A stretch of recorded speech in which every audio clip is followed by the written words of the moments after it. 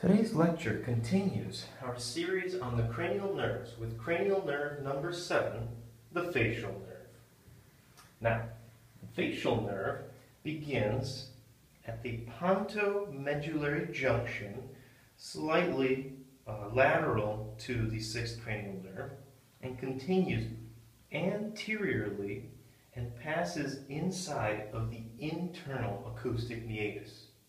Now from there it gets a bit complex. As you can see from the type of fibers, it has special sensory, general sensory, parasympathetic motor, as well as branchiomotor fibers, and we will go through all of these on another diagram. There are multiple functions which will be discussed later, and the result of the lesions will result in Bell's palsy, loss of taste, hyperacusis, and decreased glandular production. Now, looking at this next diagram, we can see that the facial nerve does get very complex, but we'll go through it one step at a time. So we see that the facial nerve emerges from the internal acoustic meatus, and then it forms a ganglion, or a collection of cell bodies here, and this is called the geniculate ganglion. Geniculate means knee. As you can see, this fibers make a 90-degree turn and head inferiorly from here, hence the name geniculate ganglion.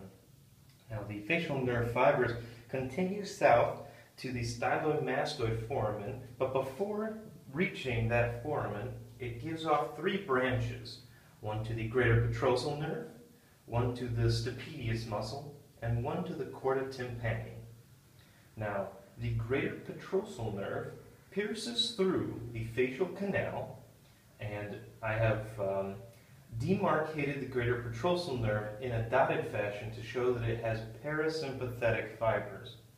So, it comes out of the facial canal, continues and makes its route through the foramen cecum, through the pterygoid canal, where it reaches the pterygopalatine ganglion, another collection of cells, and continues on, passing through the maxillary and lacrimal nerves of another nerve, and finally innervates parasympathetic fibers to the lacrimal gland. Now, the stapedius muscle is a muscle that is attached to the stapedius bone, and it helps to dampen sound in our inner ear. If we hear a loud noise, this muscle works to dampen or soften that sound. And then here we have the chorda tympani. Again, it is dotted, showing parasympathetic fibers.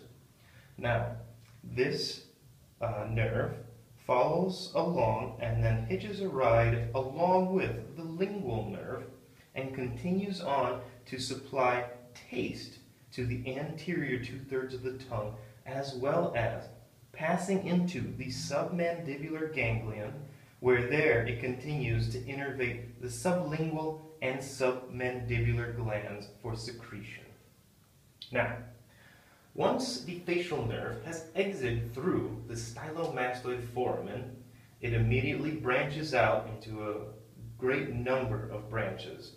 These branches include the temporal, the zygomatic, the buccal, the mandibular, the cervical, the posterior belly of the digastric muscle, as well as the styloid hyoid muscle, and these both function to elevate the hyoid bone, and the auricular branch.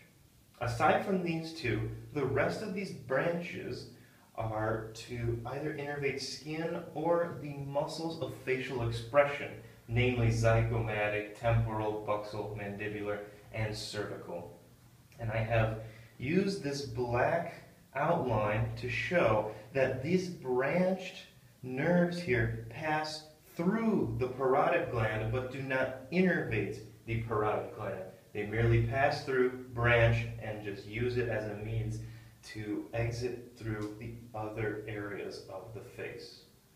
Now, on the right here, we have described all of the different functions, which most of them I've already gone through. So in the branchiomotor fibers, we have the muscles of facial expression being innervated, and these include the temporal, zygomatic, buccal, mandibular, and cervical nerves. The posterior belly of the digastric and the stylohyoid muscles are innervated by branchiomotor fibers. Our special sensory fibers innervate the taste of the anterior 2/3 of the tongue, here from the chorda tympani.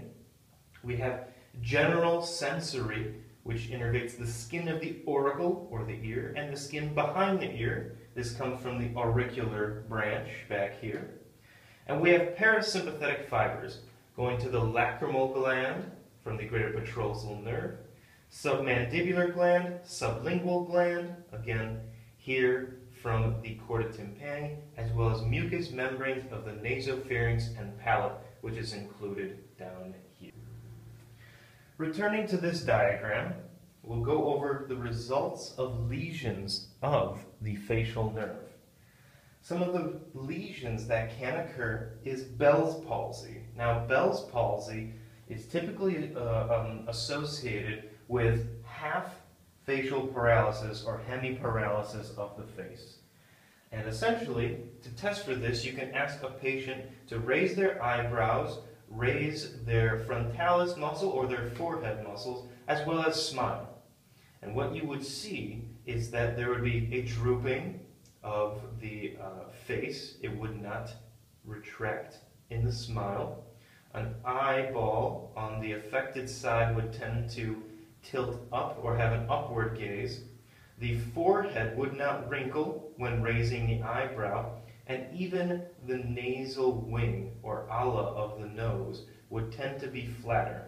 This is due to the fact that if you have a lesion of the facial nerve, there's a possibility that the muscles of facial expression could be affected, which would cause the Bell's palsy.